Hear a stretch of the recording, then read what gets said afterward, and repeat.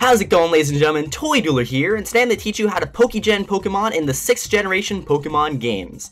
So you're actually able to Pokegen Pokemon in Pokemon X, Y, Omega Ruby, and Alpha Sapphire now. All you're going to need to Pokegen is a Nintendo 3DS, not the new 3DS, but Nintendo 3DS or 3DS XL, running version 9.0 through 9.4.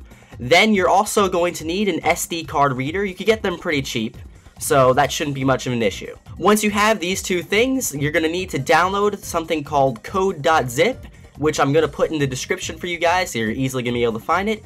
And one more thing called PkHex, which is basically the Pokegen for Generation 6 Pokemon games.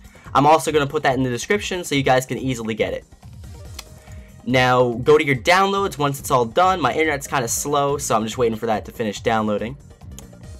And you're going to want to extract the files. So that's the code. We're going to use that a little later. And here's the Pokegen. So let's open this up and create our Pokemon. Starting it up, and here it is. So this might look a little confusing to you if you don't know what you're doing, but it's actually really simple to use. So, for example, I'm gonna Pokegen a Mew. You can't get Mew in any of the Generation 6 games, so I thought it would be really nice to make a Mew with this method.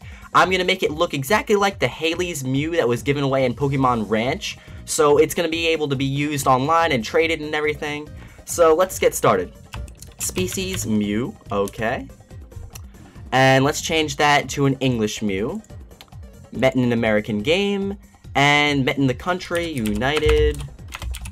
I can't type today. United States. There we go. Alright, I'm going to give it max friendship, 255. Make it at level 100. And let's see, did I miss anything? I'll give it an item. Let's give it leftovers. And I'm going to make it timid nature. And I might as well just give it Pokerus. Okay, so I think that's it for everything on page 1 right now. Origin game, that will be Diamond, since you can only get this back in Diamond and Pearl. It's going to be met at Poke Transfer. The ball is going to be a Cherish Ball. And met level, I'll make it level 102. I'll make it so it was transferred at level 100. I'll make it the day that it was met, today. Fateful Encounter, because it was a Fateful Encounter. And for stats, let's give it 31 IVs and everything. Make it a flawless Mew. 31, 31, 31. And I'll give it max EVs in speed and special attack. And I'll just put 6 EVs in special defense. And that's it for here. I don't need to do anything else, unless I want to do contest stats, but I don't really care about those. For moves, I'll just give it some random moves. Transform, Metronome,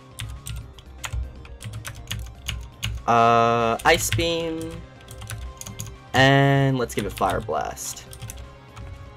Now, relearn moves, that's for egg moves, basically.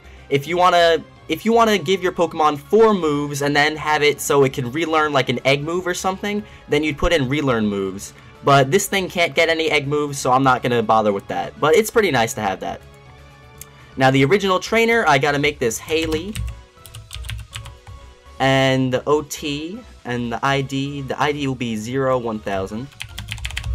Okay. We don't need to change the SID. And I'm just gonna mark all these here because I like to use these little symbols to identify how many IVs the Pokemon has. Now we're gonna go back to page 1 and press reroll here so it changes the PID. It just makes it more legit.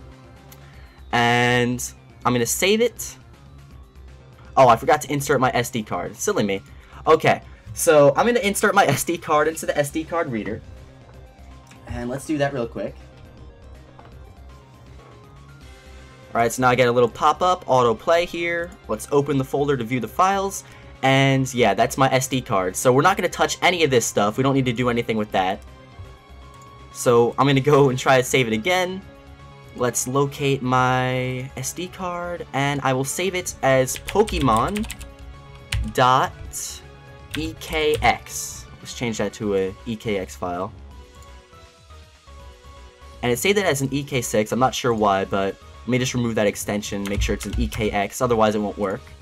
Okay, now it's an EKX file. So now I'm going to go back to my downloads, and remember that code we extracted earlier? Now we drag and drop that onto the SD card. So now we basically have everything that we need on the SD card. we had the Pokemon file and the code. So now I'm going to take out my SD card out of the SD card reader and put it back into my 3DS. Let me get my 3DS over here. Let me open up my thing so you guys can see it. There's my Omega Ruby version. So let's put the SD card back into the SD card slot in the DS. And here we see Pokebank and everything pop back up, so we're all good. Now we open up our Pokemon game. So for me it's going to be Pokemon Omega Ruby, but remember you could do this in any 6th generation Pokemon game. And now that you're in your Pokemon game, what you need to do is go to your PC box and make sure the box 1 slot is empty. So I already had that empty, so just make sure it's empty, otherwise this won't work. Now leave your box, but don't close your game. Now what you're going to want to do is press the home button on your DS, and now you're going to go to Internet Browser. Alright, so let's just wait for that to load up. Now press URL, and you're going to want to go to the website loadcode, LOADCODE, .projectpokemon.org. Now press confirm, and that will bring you to the website, but it will crash the internet browser. What this is basically doing is reading the information that we put on the SD card and applying it to your Pokemon game. So this is completely normal. It's going to say fail to load part of the page, and then your DS internet browser is going to crash. So there it says an error has occurred. That's all normal, don't worry. And now go back to your Pokemon game, check the PC box, and you will see the Pokemon you have generated. So here's my Mew, level 100 like I said, with the 4 moves I wanted, Pokerus, the EVs, IVs look correct, and yeah, everything looks good. Alright, so now that we have our Mew, let's go check and see and make sure that it can be used in online battles and trades and everything. So the quickest way to do that is just by going on a battle spot and finding a random person to battle. So let's do that. Battle spot, random matchup, free battle. And by the way, once you're done Pokegening your Pokemon, you can delete all the files that we added to your SD card off. You don't need to keep them there once you're done with them. Okay, so we found an opponent, and let's just battle him. Alright, so I'm going to choose my Mew and 2 random Pokemon. The Pokemon don't matter because I'm just testing out my Mew, making sure it's legit and works in battles. And I'm going to give myself a quick disclaimer here. I'm not responsible for any damage done to your game by using this Pokegen method. But as long as you follow the video, you should be fine. Nothing should happen. Okay, so this person finally chose their Pokemon. It took them a while. But anyway, we're in a battle and it looks fine.